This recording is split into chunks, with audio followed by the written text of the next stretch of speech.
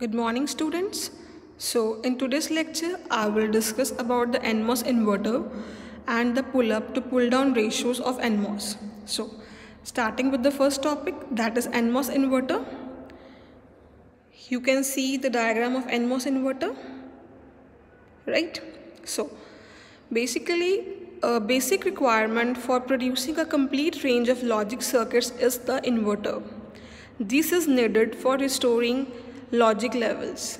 The basic inverter circuit requires a transistor with source connected to ground and a load resistor from drain to the positive supply. The output is taken from the drain and the input is applied between the gate and ground. Resistors are not conveniently produced on the silicon substrate even modest values occupy excessively large areas so that some other form of load resistance is required. So, a convenient way to solve this problem is to use the depletion mode transistor as a load. And according to this circuit of NMOS inverter, we are using a depletion mode transistor as a load. With no current drawn from the output, the current IDS, that is drain to source current for both the transistors, must be same. For the depletion mode transistor, the gate is connected to the source, so it is always on. In this configuration, the depletion mode device is called the pull-up transistor and the enhancement mode device is called the pull-down transistor. So basically pull-up and pull-down are the second names of depletion and enhancement mode transistor. As input voltage increases and exceeds the pull-down threshold voltage, the current begins to flow. The output voltage Vout decreases and the subsequent increases in the V input voltage that will cause the pull-down transistor to come out of the saturation and become resistive. But initially, the pull-up transistor is resistive when the pull-down transistor turns on. For understanding the NMOS inverter, you must be having knowledge of all the three operating regions: saturation mode, linear mode, and the cutoff mode. Right? And next we have the output waveform of an NMOS inverter.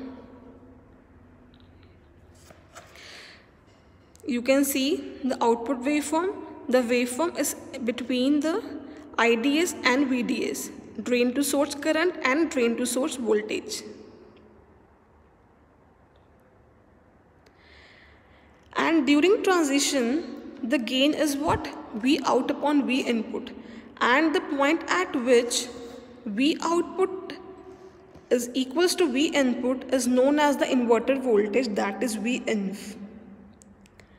And Vinf can be shifted by the variation of the ratio of the pull-up to pull-down resistances, where ZPU stands for pull-up resistance and ZPD stands for pull-down resistance, and Z is the ratio of the length to width of the transistor.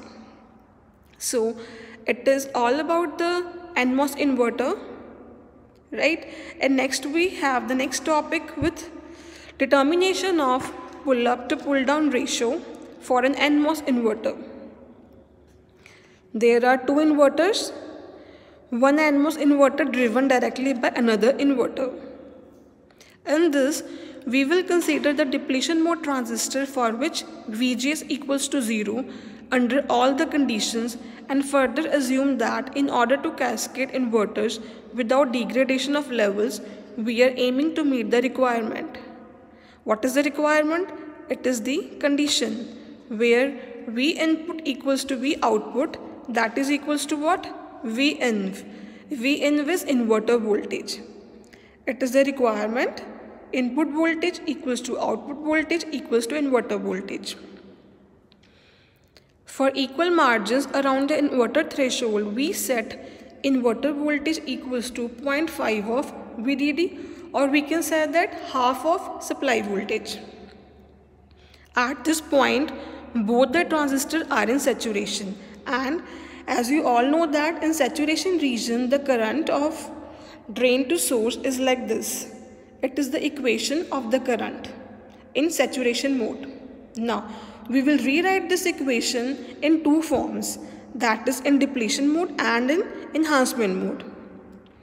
In depletion mode, the transistor is known as pull up, and in enhancement mode, the transistor is known as pull down. So, in depletion mode, the VGS is 0, right? The VGS is 0, and by putting VGS equals to 0, in this equation, we got IDS equals to this, K W by L minus VTD square upon 2. VTD stands for threshold voltage in depletion mode. WL PU stands for pull up. Similarly, next case enhancement mode, where VGS equals to inverter voltage, so we put VGS equals to V input, V inf, that is inverter voltage. We got equation in this form, right? Where PD stands for pull down. Since the currents are same, so we are equating both these equations. After equating these two equations, we got equation in this form. W and L are the width and the length of the pull up and pull down transistors. PD stands for pull down transistors, PU stands for pull up transistors. And next we have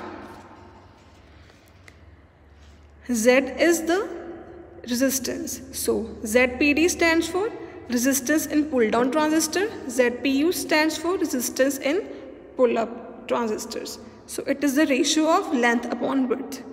So it is the value of pull up and pull down resistances, that is length upon width of pull up and pull down transistors, right?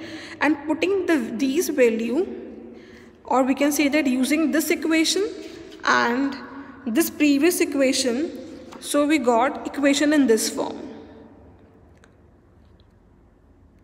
You need to solve this derivation by yourself at home. Only then you can understand the derivation, right? By solving this equation, by rearranging the terms from here to there, so we got inverter voltage equals to what?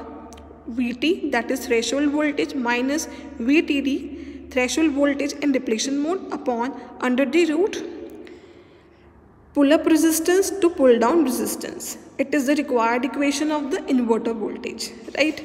Now we have to substitute the typical values of these terms, that is VT equals to 0.2 of VDD, VTD stands for minus 0.6 of VDD, and inverter voltage equals to what? 0.5 of VDD. By putting all these values in this equation and solving this equation, we got pull up to pull down ratio is 4:1. That is, pull up to pull down ratio is what? 4:1. So it is all about the NMOS inverter and pull up to pull down ratios of NMOS. Thank you.